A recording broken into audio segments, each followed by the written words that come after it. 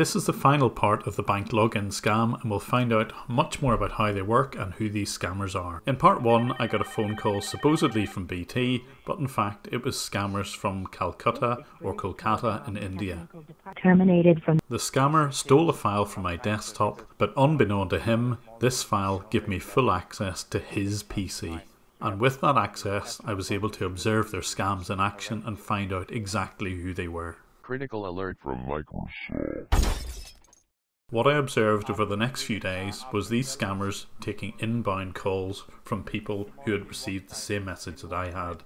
99% of the time, the person on the end of the phone knew it was a scam and the call was quickly hung up. This is Roy, how may I help you? Yeah, you can take my number off your computer. Thanks for calling BT. This is Roy, how may I help you? So Roy was answering these calls all day and a small proportion of them were successful. They used 3 different methods to try and get money off people.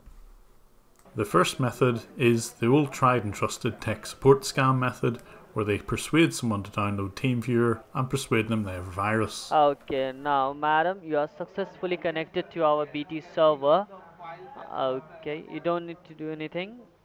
Now what I'm going to do, madam, I'm going to transfer this line to one of my senior technician. Okay, and he will be help you with all your problems. Okay, you can tell him what's your issue. Okay, yeah. Hello. Hello. Thank you for. The victim, thinking she was speaking to BT, described some computer and Wi-Fi issues she was having. The scammer leapt on this opportunity. Well, ma'am, let me tell you, your internet is not working fine. That is why you are facing trouble with your printer, and shortly your laptop will also not work, because we have been receiving some error and warning reports. That is why, madam. And you are speaking with right now to the Jordan Amarante, the senior supervisor, alright? So what exactly you can see on your screen? I've got TeamViewer. Okay. Can you see BT? Yes, BT Technical Department. This scammer ran through the very standard tech support scam from this point. He just got the victim to run Event Viewer.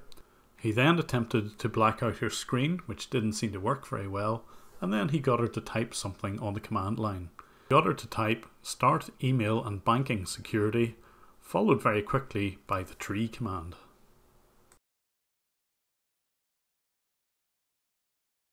But the last part differs because the scammer explains that the only way to install security is to log on to your online banking. And bizarrely, people are compliant and will log on right in front of the scammer. The scammer of course notes down all of these login details and in a lot of cases is able to access the bank account afterwards. Although the scammer can't see the passcode that this customer is typing, they can and do install keyloggers. If the password is visible or this keylogger is installed, the scammer has full access to this person's bank account. Once the victim has logged into their bank account, the scammer doesn't hesitate to disable their keyboard and mouse and blacken their screen. He records everything he needs to get back into this account at a later date. And of course, TeamViewer doesn't just work on PCs. Here's the scammer connected to a Samsung mobile phone, and he's looking through the various apps here to see if he can find some mobile banking apps. For them, this is an even better target because it usually only requires one password. And because the scammer has access to both the mobile app and the online bank account, it's easy for him to set up a new payee. I'm very tempted to reveal the bank account details that this scammer is using, but there's a chance that this is yet another innocent victim on its way to be laundered to India. Once the new recipient is set up, they gain access again to the customer's phone and they look for the message from the bank.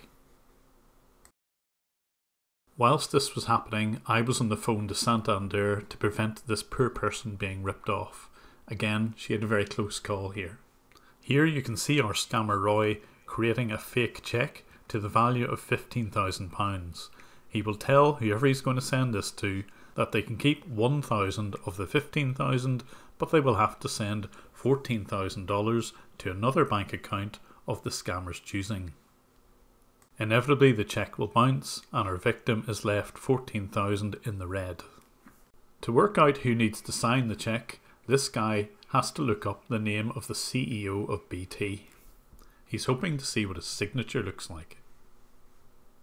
He can't find this signature online, so instead he looks for some general handwritten articles which look like signatures, and he uses this instead. So this is what his final cheque looked like, and as you can see, he even kept in the generic numbers at the bottom of the cheque. I don't know how anyone could fall for a scam like this. And bizarrely, before he sent this cheque by email, he even had to correct his own misspelling of British Telecom. I later contacted the person who they sent this cheque to. His name is Michael, and I just wanted to make sure that he didn't send £14,000 of that money to some other bank account, but he assured me he didn't. On the sort code, everything here, see? Yeah. I kept them, and I thought, well, that if I let Lloyd have them, that might help a bit. That's great. I think you did a very good thing there, because I see they have actually suspended that account, which is good. That means potentially someone else may not be ripped off, so thank you for doing that. Yeah, well, I mean, the point is, as the saying goes, if it looks too good, it probably is. And he's right, of course. It's sound advice. Anything which looks too good to be true probably is. And the last method is, as you saw in part 2, simply phone up people and ask for all of their credit card and bank details. This allows the scammers to go in and simply create a brand new online bank account on behalf of the victim. And almost without exception, the people who fell for this type of scam were well in their 80s. Here you can see the date of birth of one of their victims. So who exactly is it that isn't afraid to rip off pensioners? Well, I was able to root around their machines to find out how they work and where they get their data from. Here you can see some statistics on some of their calling. I had a look at what the VC Dial administration looked like. Here you can see all of their call data. The first 2 rows alone account for about 100,000 UK numbers. I had a look at some of their stats, and in a file with 58,000 UK numbers, around about half of those will actually generate a call that is picked up, but they will only ever generate a few leads from all of this. I've handed the data that I managed to download from this VC Dialer over to BT, but I'm pretty sure this isn't a leak from their database. The reason that I know this is I saw my own details in there, and it had fake information, and I only ever gave that fake information to a survey call which sounded suspiciously like an Indian person trying to gather some data. But although I had access to all of the files on their PC, many of them proved very unfruitful. That was until I spotted a scammer trying to renew his Skype account. Initially, his first name was set up as Telstra and the surname Australia, but he quickly changed this to BT United Kingdom. He then proceeded to renew his Skype subscription for another 3 months. He could be using one of his victim's credit cards here, so I've had to blur it out.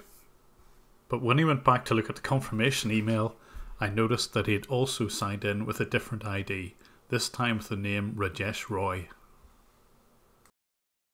I'm reasonably sure this is his real name, because not only did his ID appear here, but when I looked at the password stored, there was also one which uses the word Raj as well. But there was at least one other person using this PC, and on one of the days I noticed someone logging into an Indian bank account. And although I'm loath to blank out some of these details, I have to do so because I'm not 100% certain that this is our scammer. However, I'm reasonably sure that this is him, and his name is Braj Kishore Singh. And if this really is the guy that talked to me, then I have his mobile number, his home address, and all of his bank account details. And here's a request: if you live in Kolkata and are sick of these guys, Please give me a hand with bringing these guys to justice. I have all the information and I'm prepared to hand this over to an appropriate authority in the Indian police if you can give me that help. Shortly after I uploaded part 2 of this video series, I lost my access. Obviously the scammers are on to the fact that one of their PCs is compromised. So I'll leave this video with some facts about who this organisation is and who works for them. As always, I have to thank the people who sponsor me via Patreon.